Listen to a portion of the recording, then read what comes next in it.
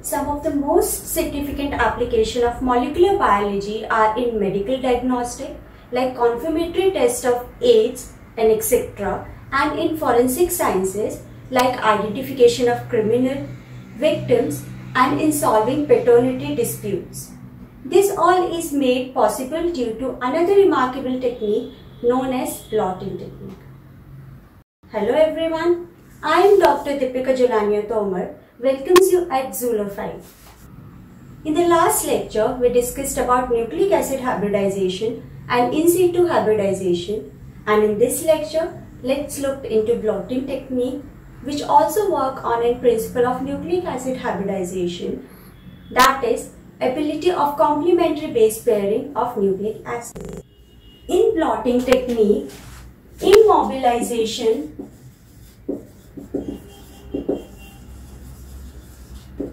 of nucleic acid,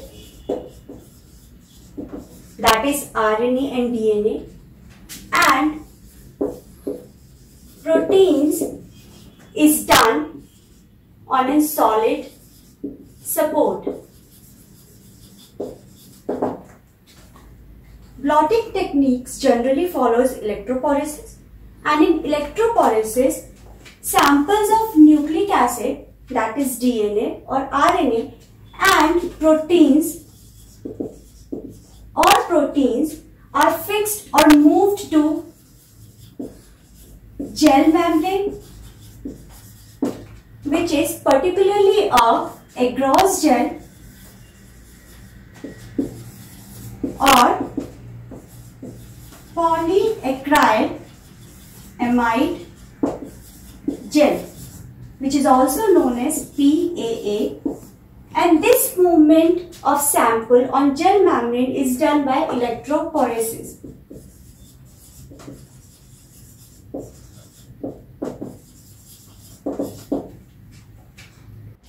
Here, these gels, agarose gel and PAA gel, provides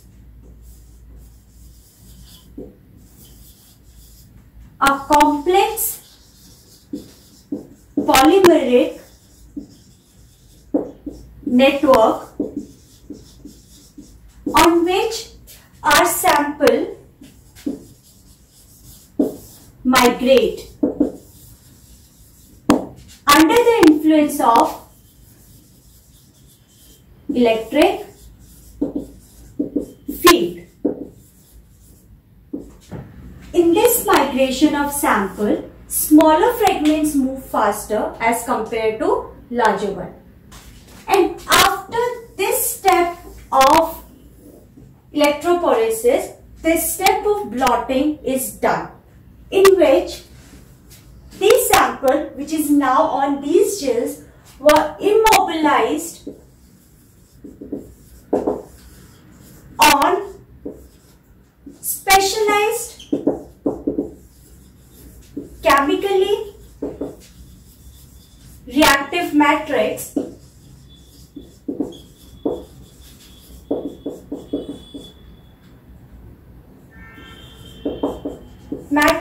which is called as blotting membrane.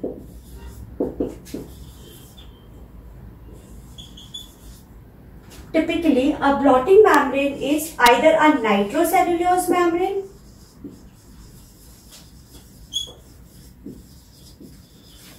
or a nylon membrane.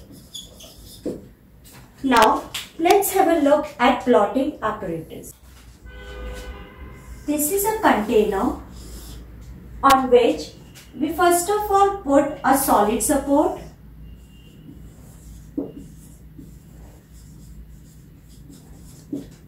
This container is filled with transfer buffer.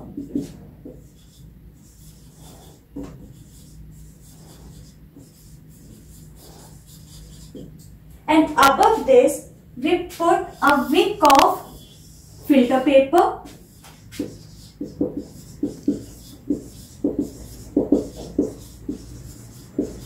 This wick of filter paper is saturated with the same transfer buffer.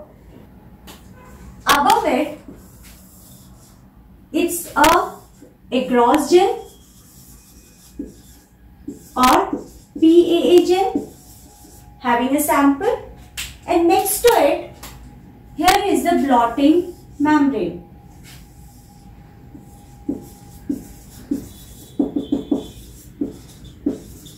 Which is nitrocellulose or a nylon membrane. Then after that, we again put a dry filter paper,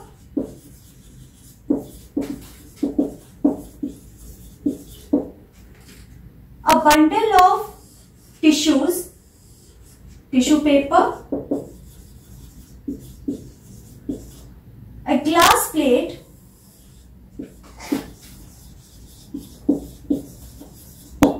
and a weight. This is a blotting apparatus.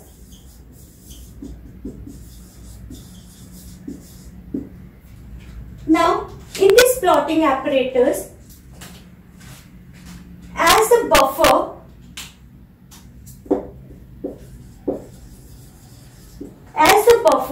from this container moves to a wick,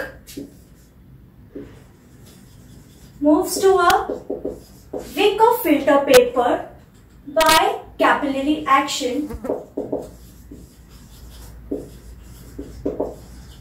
and this is called as capillary blotting.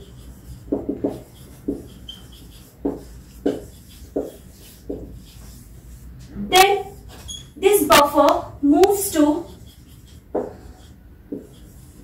gel, and when it moves to gel, it takes a sample along and moves to our blotting membrane.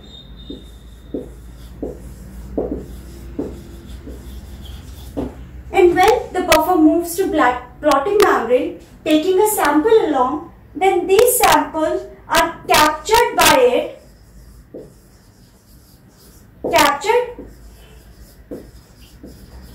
membrane, and the sample become immobilized on this membrane.